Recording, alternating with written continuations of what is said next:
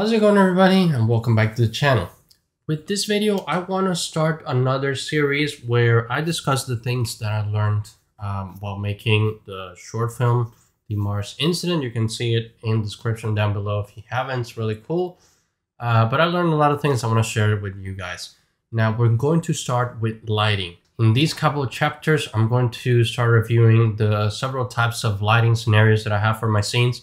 There are some places where I have a very particular type of lighting, so make sure you hit that bell for notification and you subscribe so you get all my videos when they come out. If you are brand new to using Unreal Engine, to doing cinematics in Unreal Engine, or even to dealing with Sequencer, I highly recommend that you visit the playlist below that I have for beginners, because I'm going to be skipping through a whole lot of things with Sequencer and cameras and all that. So make sure you've reviewed the beginner part so you don't get lost in some of the things that I'm going to say here. So without further ado, we're going to start with the first scene, which is when the character wakes up, and let's get started. So this is one of the scenes. Actually, you see the guy here, and let's look at who this is. Actually, a very cool alien that I've got from a marketplace, as usual. So let's just put a point light here so you can see who the alien is. It's actually a pretty cool alien from the marketplace. I'm gonna make another video with the list of assets that I've used for the short film, but this was a cool alien. I wanted to keep it obscure because I didn't want to reveal the monster in the short film. But yeah, this is one of the assets that I got that I showed to you. It was a pretty cool alien. But let's talk about lighting. Now, the way that this is configured, so we are in space. There's got to be some illumination coming this way. And we also have some LEDs and things going around. So I'll walk you through the scene as I play it. Now let's load the sequence so you can see where we're at. Now you can see the sequence starts and I have my metahuman in place. You can see some errors that I didn't include in the shot. That's what I call movie magic. Every time you hear me say movie magic, is I'm cutting out the things that look bad in the shot by using very particular camera. Now this scene is a little bit darker than what you saw in the short film. And if I go into the camera, let's just go to game mode, game view. So you can see, I think, yeah, he didn't load up correctly that time. But here he is, and he's actually well lit. So even though this is a dark-ish scene, because it's not fully dark, it's not fully nighttime because it's in space. In space, there's always a sun. I wanted to have a little bit of light on him because this is a room. Sci-fi rooms usually have a ton of LEDs, and I did want him to be well lit because usually when you see in movies is they do a particular shot and then they color grade, and that's why usually in movies blue signifies darkness. But I just graded this in a very particular way because he is in a sci-fi station after all. So as you can see, this is the close-up shot. I have everything cranked up. That includes some ray tracing options. So if you don't see your metahuman looking like mine, you may want to go into ray tracing here. And make sure you use hardwired ray tracing when enabled and support hardwired ray tracing. Also ray trace shadows. This is going to significantly slow down your system, and you must have an RTX card for this to work. You don't necessarily have to have a high-end RTX card for this to work. You may want to just do without ray trace shadows if that's the case. I'm just showing you the settings that I have right here. So you can see this is a close-up. And we're going to talk about lighting right now. Then we're going to go into the cameras and the focal length. And as you can see, this is a very weird shot where he wakes up. And I just selected a very particular one. And again, this is being well lit just because I wanted to capture the whole thing. And he looks really good as a metahuman over here. And again, one of the important things when you're lighting a metahuman, I believe I've said this in a video before, but just in case, a couple of things. And one of the criticism that I got from the trailer-ish, the first trailer that I released for the short film, was that there was some noise here in between his eyebrows that got corrected with the hardwired ray tracing. And also his eyes look a little bit dead. So we are accustomed to having this pinpoint light on the eyes. You can see it in every movie, you can see it in every picture. It's just a thing that it's there every time, and when it isn't, we can notice. So if you want your metahumans to look a little bit more cinematics, try to match your lights in order for the lights to appear on the eyes, even though if it's a fake light, because this is a totally fake light, that's just a direct light that's in front of him. There should be something lighting him up. And the other thing that I do have here is a small point light that is helping me out with the lighting of his face on this side. And you can see the pinpoint on his eye as well. So let me go through. By the way, this whole scene came with a bunch of point lights. I eliminated all the lights and relit because it was giving me some problems with the reflection capture. So I just relit the whole thing. So let me just look for the lights over here, and let me see which one was there you go. That was the point light there. And as you can see, there's a little bit of a difference when I turn it on and off. This actually looks fine, but I just needed that pinpoint light over there on both eyes, because this one, like the rec light wasn't showing. And if I make this rec light show here, then it would affect the lighting over here. I didn't want my metahuman to have a flat look, because what's kind of selling the image is the fact that he is being shadowed over here. And this is a little bit not as prominent because I color graded. We're going to go into how I color graded this later on, but this was primarily what I was looking for. So some nice shadows on his face, the pinpoint of his light. One of the things that I must say when regards to lighting is facial hair with the metahuman can produce some artifacts when moving. So it's not very noticeable here in the engine, but when rendered, it's noticeable. Some people notice it in the short film. And honestly, I tried everything I could to get rid of that. But, you know, probably the next time I have a metahuman on the screen, he won't have as much facial hair as this one. The eyebrows are fine, but usually the facial hair, yes, there was a little bit of a flickering. So as you can see over here, this, let's talk about this scene.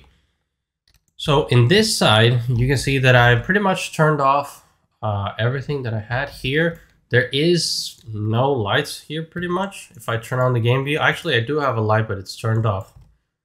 And what I have here is, if I go over here, you can see I do have some keyframes here from this rec light that is right here. This is what's creating that flickering effect. And I also added some sound later in post-processing. But that flickering, I just animated a intensity over here, and the reason why it flickers is because the intensity is linear. So again, there are some lights that you can buy that flicker, and actually I do have a light that flickers in here because I bought the pack. If I turn it on, this light that I have right here is from an acid pack that's really good, and you can see that it has a flickering option. However, that flickering option was not going with precisely the timing that I was looking for. So what I did is I just grabbed this rec light and I just animated the intensity. So you can see that the intensity goes, let me make it smaller so you can see the difference. It has this keyframes. Right now it's 0, goes to 6, to 0, to 6, to 0, to 6. And there's a little bit of in-betweens because, you know, when light turns on and off, it doesn't just turn on and off instantly. There's a little bit of a delay in there with the camera and all that to make it just a tad realistic.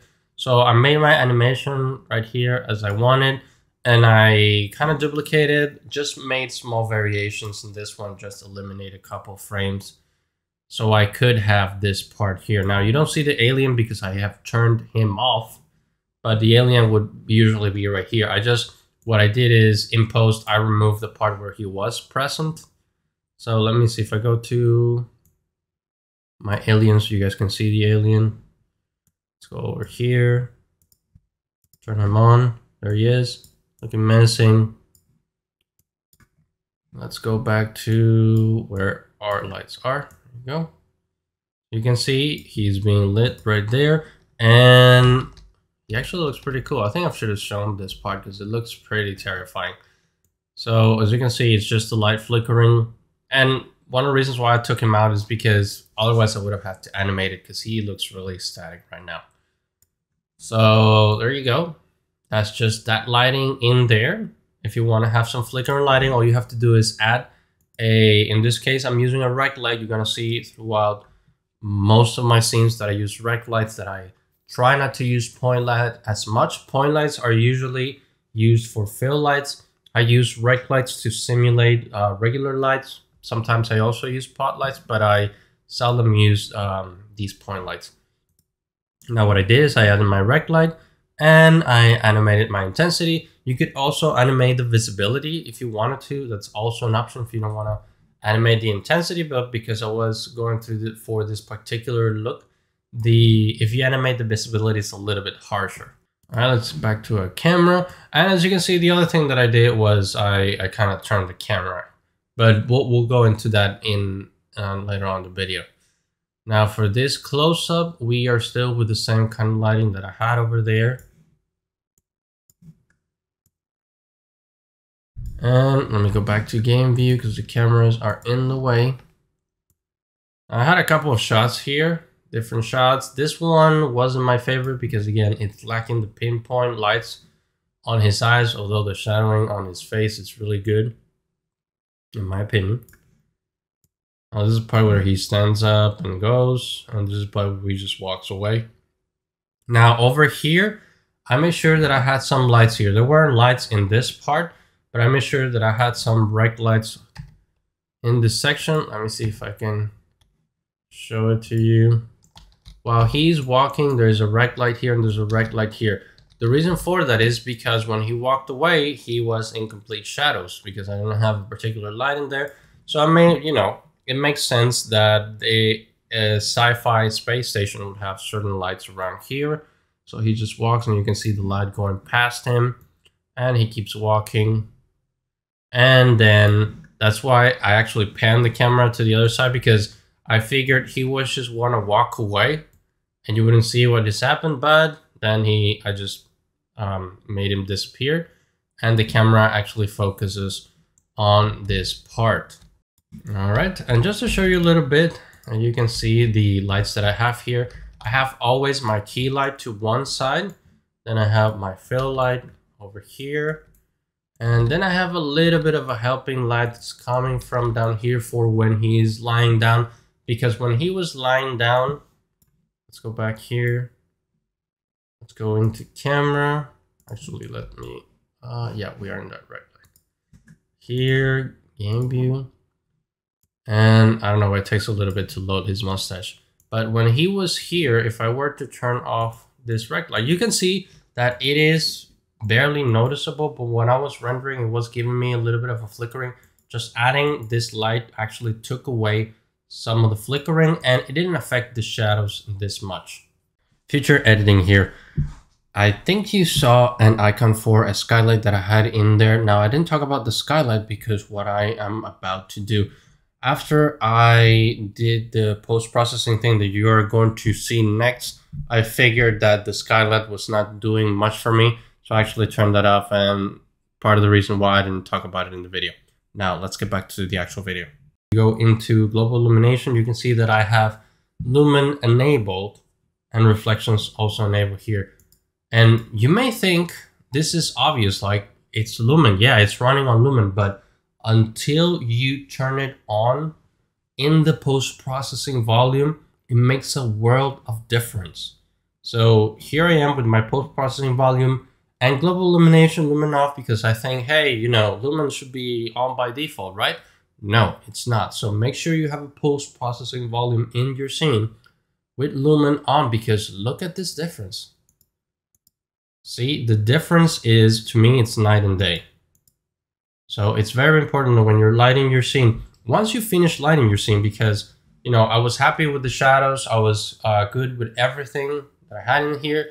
It's just, you know, it wasn't rendering correctly and I didn't want to keep adding more lights. So if you turn this on, you can see that there is more global illumination. There's more bounce lights, and there are some settings here that I added from William Foucher video. You know, I watch Will Foucher. I also follow him on Twitter. He has very good tutorials on lighting. So these are some of the settings that he recommended for to getting good global illumination, and it's actually pretty good. As you can see here, night and day. Actually turn reflections on. It's not doing much in this scene because there's not that many reflections, but it's really important in this case that you have lumen turned on. Before we leave this scenes is that I changed the material of this alien. So if I go into his material, double click, I actually made a emissive map for the alien, and I'm multiplying it by 60. You can see that you may be thinking 60 is a lot, but once you are in this kind of darkness, 60 is actually not that much. So make sure when you're doing emissives that you experiment with a lot instead of, just increasing by so small, because when you have a dark scene, the emissives can take a lot to look correctly, and not correctly, but look good in a scene. Now with this particular alien, I wasn't going for the emissives to light up his face or anything. It's just some eyes that were popping up in there because I wasn't going to try to light this character with emissives.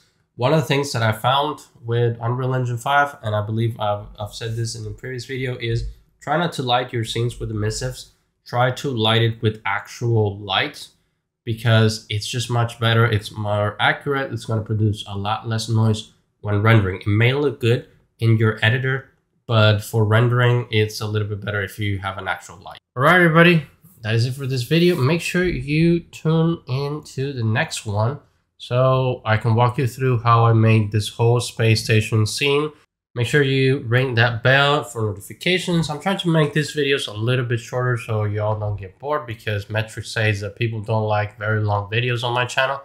So make sure you're tuned for next week. There's a Patreon if you want to help out the channel. On the screen, you're going to see all my patrons, level 1 and level 2. Level 2, get early access to my videos. And remember, there's a Discord. If you have any questions, follow me on Twitter and follow me on Instagram as well. All links below. Remember, there's a playlist if you are brand new to doing this kind of thing. I'm going to leave some playlists for beginners to just get you into the engine and get you into the process of how I did all this. And yeah, I'll see you in the next one.